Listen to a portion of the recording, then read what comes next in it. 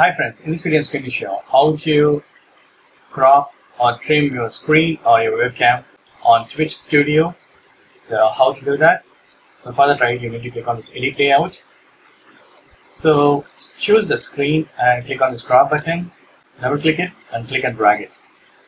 So if you don't want to, just leave it.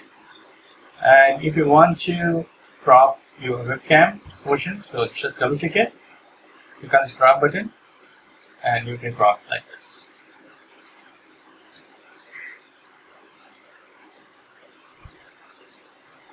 So whatever, right, you're doing it, and click on the stick button and click on the save button. That's it. This is the way you can crop or trim your share screen or your webcam. That's it. Hope this video is helpful. That's it. Thank you so much. Bye.